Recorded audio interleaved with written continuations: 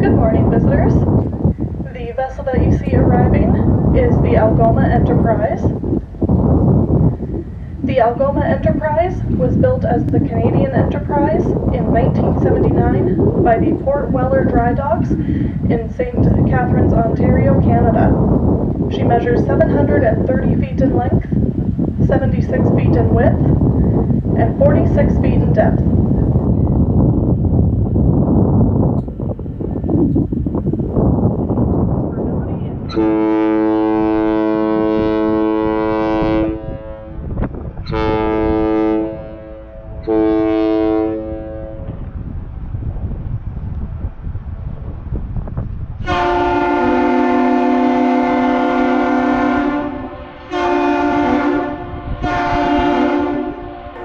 That one long and two short is known as the Captain's Salute. The Algoma Enterprise has 22 hatches on her deck, which open into one large cargo hold located below deck. Each hatch covering measures 54 by 20 feet, and she has a maximum carrying capacity of 33,900 tons. Above her deck, that thing that kind of looks like a crane, is a 250-foot self-unloading boom, which allows her to unload her own cargo at a rate of 6,000 tons per hour without the aid of shoreside equipment. The Algoma Enterprise is currently owned and operated by the Algoma Central Corporation of St. Catharines, Ontario, Canada.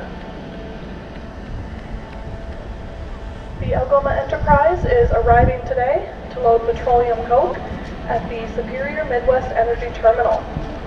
If you see any crew on deck, make sure to give them a big wave and welcome them back to the Twin Ports. The Algoma Enterprise was originally designed as a coal carrier, having been built for the ULS Corporation to move coal from Thunder Bay to power plants on the lower lakes. She was the first Canadian vessel to load American coal at the Superior Midwest Energy Terminal here in Superior in 1988.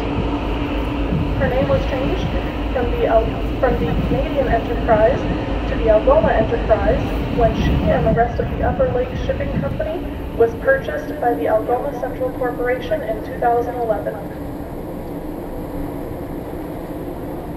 Once again, we have the Algoma Enterprise, built in 1979, measuring 730 feet in length, arriving today to load petroleum coke at the Superior Midwest Energy Terminal.